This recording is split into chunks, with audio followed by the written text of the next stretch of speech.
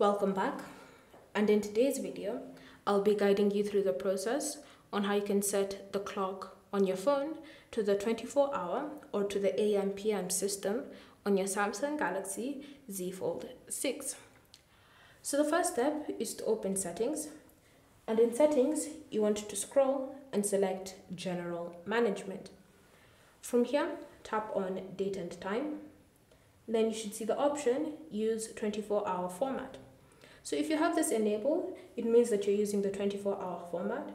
But if you turn that off, then you'll be going back to the AM/PM system. So when you glance at your time on your phone, it should be telling you 1 p.m. But if it's morning, then it will say 1 a.m. But if you leave 24-hour format on, then your phone should be telling you 1300 hours instead of 1 p.m. So it's up to you to decide if you want to leave that on or off. Thank you for watching. If you have any questions or comments, leave them down below and we'll get back to you.